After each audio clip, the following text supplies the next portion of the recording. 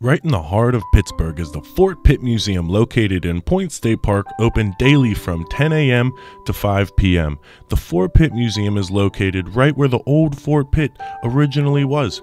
Fort Pitt was built by British colonialists during the 7 Years' War, right at the point of where the Monongahela and the Allegheny Rivers meet. It replaced Fort Duquesne, a French colonial fort built in 1754. As tensions increased between Great Britain and France in both Europe and North America, protection of this area ultimately led to the development of the Pittsburgh and Allegheny County, Pennsylvania regions by British American colonialists and immigrants.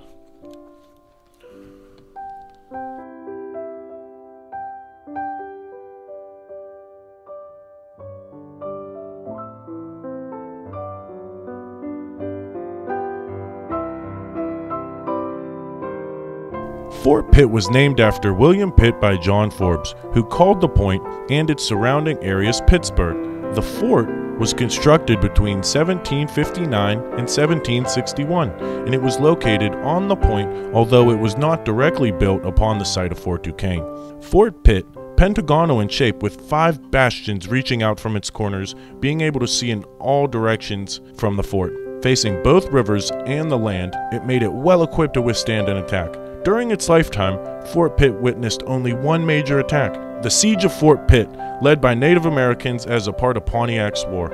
A big piece of history right in our own backyard.